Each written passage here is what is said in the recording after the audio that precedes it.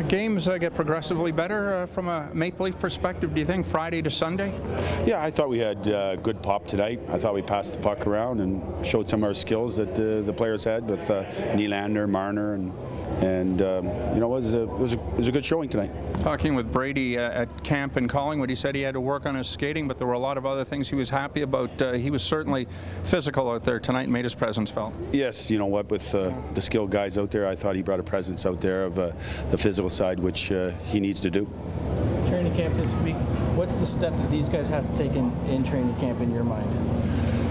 Well, I think the step is tonight was a better on Friday night, and I thought they showed more will to go to the net, and they got rewarded because they went to the net. So it was nice to see where, you know, we got to go to the net and get loose pucks, and on Friday I thought we played, you know, we had some shots, but it was too much on the outside.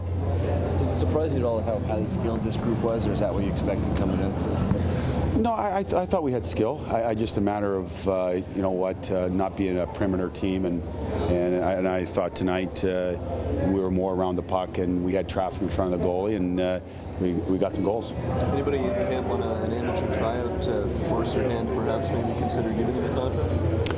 I don't know. We'll wait. We got some guys. The free agents are going to go to Halifax, but then we'll watch in Halifax how well they do, and we'll go from there. But not from this. We'll watch more when they get with the big boys. What's the idea of going to Halifax? You'd have to ask Lou and Brendan about that one. Well, how competitive do you think camp's going to be? You've got an awful lot of forwards and some young guys pushing.